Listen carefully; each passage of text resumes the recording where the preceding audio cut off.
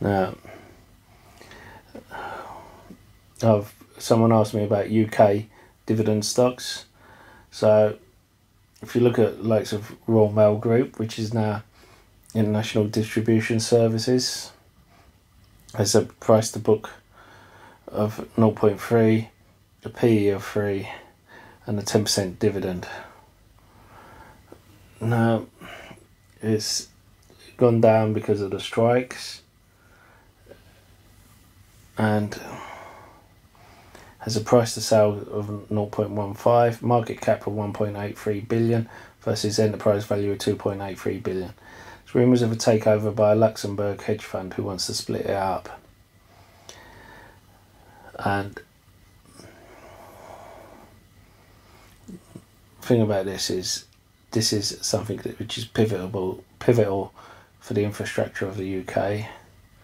So it's either going to get taken over or it's not going to go away.